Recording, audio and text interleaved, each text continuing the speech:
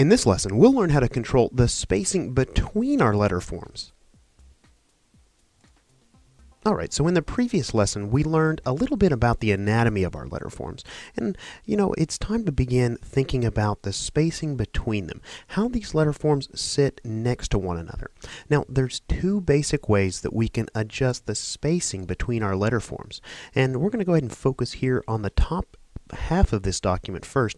We're working on the file 05_begin if you want to follow along at home. So the first method of adjusting the spacing between our letter forms is known as tracking.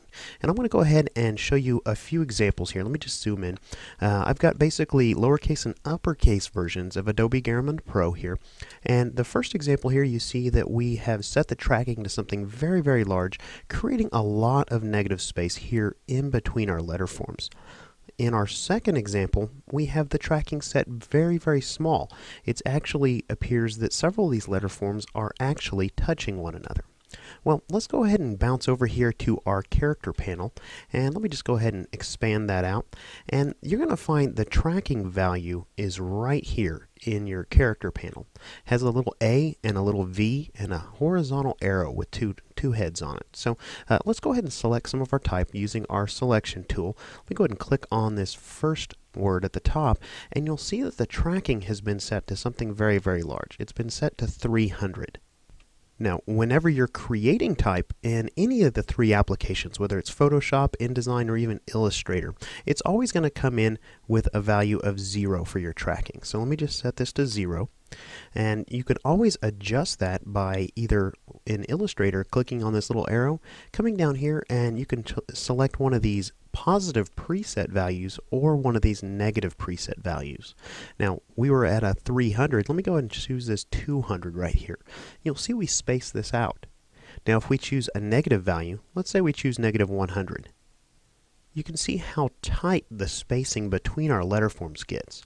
So what tracking is a method of adjusting the space between multiple letter forms or even words at once. Now, we could actually use tracking to adjust the spacing between very, very large bodies of copy all at one time. So it's a very quick method of adjusting the spacing. Let me go ahead and undo this. Actually, let's go ahead and just type in that value of 300 again here. And let's come over here and take a look at what this looks like with uppercase letters. Now, this is actually a pretty common occurrence, especially in, for example, movie posters, to really space out uppercase letters, adding a really dramatic feel to them. So the way they've done that is using tracking.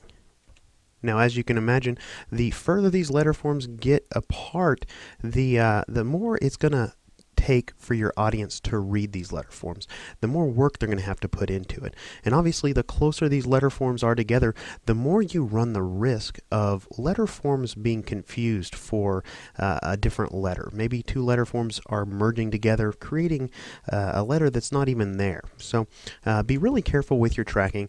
We're going to talk more about that here in just a moment, but I want to go ahead and shift our attention down here to the large word typography. I'm going to zoom in on that here, because the next form of adjusting the spacing between our letter forms is known as kerning. Now, kerning is different than tracking in that what we're doing is we're actually only focusing on pairs of letter forms. We're focusing on the space between maybe this letter right here and this letter right here. And there's not actually a control for kerning up here in our character panel. The closest thing we have to a control up here is this little box right here. If we drop this down, you can see right now it says auto, and you can see here that we have options for optical and metric. And what this box does is it allows us to choose the kerning method used for that type. Now, that's all dependent on the kern pairs that the original type designer built into the typeface. So we can choose metric if we want to use those kern pairs, or we can choose optical if we want to let Illustrator determine the best spacing it can between the letter forms. Now, this particular example is pretty exaggerated. There's some really uneven spacing between these letter forms, but I figured it'd give you a good opportunity to practice this method. So in order to fix the spacing between these letter forms, the first thing we need to do is look at the forms of the letters and determine what the best spacing is.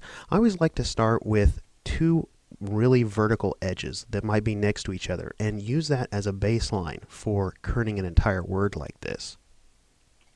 In this particular word, we actually don't have really two good vertical edges that are right next to each other to kind of determine what the baseline for our kerning throughout the word should be. So I'm going to kind of use the spacing between the G and the R, and then the R and the A here as kind of a baseline to go off of. So looking at the spacing here, and what that spacing looks like, I want to come over here and identify the biggest problem areas first. I'm seeing that there's a very large gap here between the A and the P, and there's a very large gap here between the P and the O. Now, this gap is actually being accentuated by the fact that these are two round letter forms, at least on this side of the P, and they're working together to create the illusion that there's a larger gap here than there really is. So I tell you what, let's go ahead and fix these. Let's go ahead and select our type with our selection tool, and we can grab our type tool and just click in between the two letter forms, making our flashing text insertion cursor flash there. So in doing that, I'm going to go ahead and hold down my Alt key, and I'm going to just move these closer together by hitting the left arrow on my keyboard. Now that's with my Alt key pressed down, and I'm going to slowly move these in together. Pressing the arrow key one key at a time, just slowly moving these letter forms closer together. Now, if you're following along with me, your letter forms may be moving together a lot faster than mine are, and that's because of a setting in your Illustrator preferences. Let me go ahead and show you where that is. I'm going to come up here to my Edit drop-down menu. I want to go to Preferences, and let's go ahead and choose Type. All right. Now, if we look here, there's a lot of preferences here. We're not going to obviously go through all these, but the one I want you to pay attention to is the tracking setting right here. You can see mine's set to 1,000th of an M. Yours is probably set to 1/20th of an M. I'd go ahead and change that to 1, or a value that's very, very low. And what that'll allow you to do is, as you kern these two letter forms together, it'll take you more presses of your arrow key to get those letter forms closer together, giving you more control. So just one word of advice there. One thing that I usually always change anytime I'm working in Illustrator or InDesign. So we'll just go ahead and continue to kern these letter forms together. I'm going to just hold down my arrow key for multiple presses, and we're going to get those pretty close. Let's go ahead and use our arrow key to move over between the A and the P here. I'm going to move those closer together here. Remember, we're using the spacing between the G and the R, as well as the R and the A, as sort of a baseline to do this. May come over here to the H-Y pair and kern those in a little bit. And maybe just a little bit more here. Alright, I'm going to come over and maybe even kern the Y and the P some, and the T and the Y some as well. So let me go ahead and get that in there, someplace where I'm comfortable with. Now, there's one thing you should probably watch out for when you're kerning pairs of letter forms, and that's, again, the overall form of the letter. Now, you can see here, because of this angular stroke on our Y, it's creating this sort of a wedge of negative space between the Y and the P. So scenarios like this may require a little bit more kerning. One hint I can give you is, if you're ever unsure about the way you've kerned a pair of letter forms in a word, go ahead and zoom out on that word here. Or maybe even squint your eyes at it and look for the awkward spaces in the word. If the word seems to flow fairly well, then you've probably done a pretty good job at kerning your letter forms. Okay, so this is actually a process that'll take a lot of practice for you to get used to. But the more you do this, the better you're going to get at identifying awkward spaces between letter forms. Now, this is a process that I typically do for things like headlines, places where type is rather large. When you're dealing with things like body copy, very small type, 10, 12 points of type, I very rarely, if ever, would recommend doing individual kerning between pairs of letter forms. I would typically use something like tracking, because the smaller your type is, the more these awkward gaps are going to disappear. Let me go ahead and show you an example here in InDesign. Alright, now this is just a standard large body of copy here. With the tracking, you can see if I select some of this text It's set to 0 right now.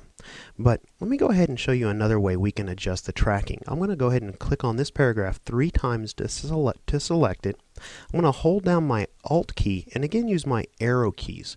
This time I'm going to move my arrow to the right. And watch that tracking value in my character panel.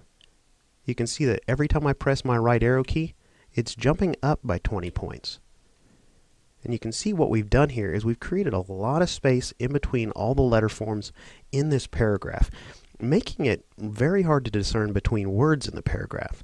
So again, be very, very careful using tracking on large bodies of copy. If you ever need to use some, it won't be very much at all. So we'll go ahead and set that back to 0. Alright, so in this lesson we've learned how to both adjust the tracking for our type and adjust the kerning between pairs of letter forms. In the next lesson, we're going to move forward and we're going to learn what leading is.